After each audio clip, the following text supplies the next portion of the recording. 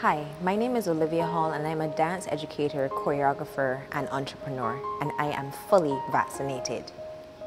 I love teaching because first and foremost is the gift, and I love sharing stories through movement, and I just love to see my students explore and discover themselves through dance and movement.